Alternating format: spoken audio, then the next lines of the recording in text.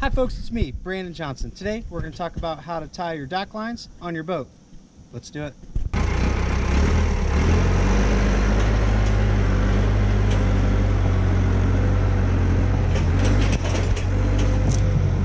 What it really means to live life golden.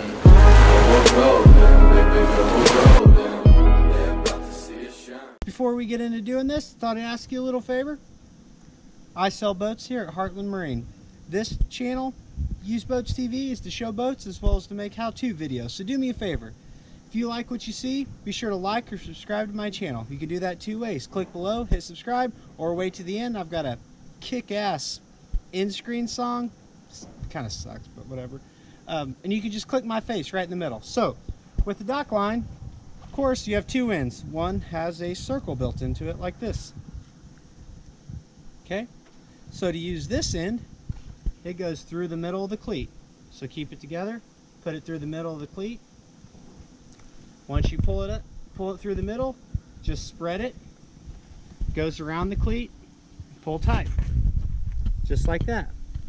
Okay? That part's easy. Some people get tripped up by what do you do with the other end. So, you just have your other end of your rope, come around the cleat, make one full circle. Okay? Around the cleat, one full circle. Now, with your extra, all you do is turn a loop over. Okay? You can do underhand to overhand, turn a loop over, like this, pull it tight. Do it again. Overhand, underhand, pull it through. And when you do that, you've got a super tight knot. It's called a clinch. So I'm going to step back here. Go ahead and show it. This is tight enough to where it's not going anywhere. Just like that.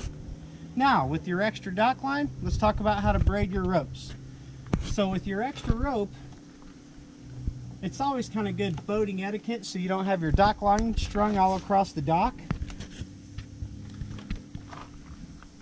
Or you can also do it when you put your ropes away.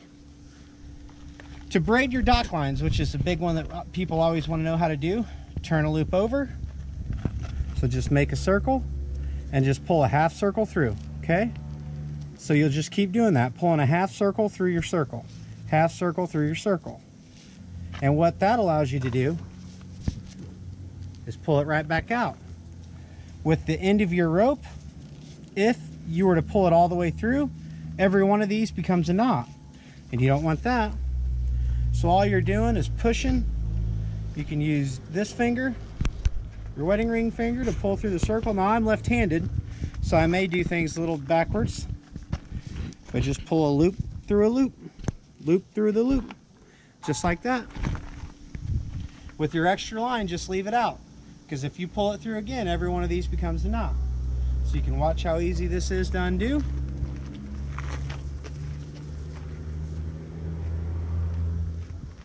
And what I'm not saying that how I do it is the best way. What it really means to live life golden.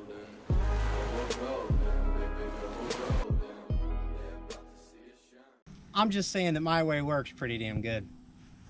Let's do it.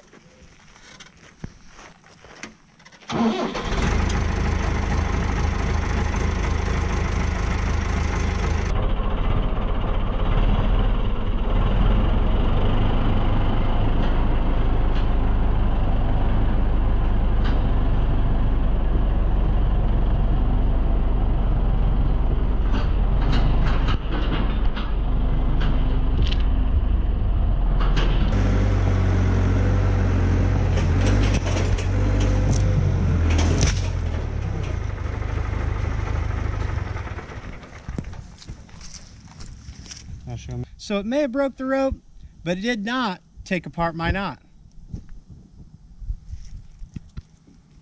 Okay, that's never coming off. Models popping bottles.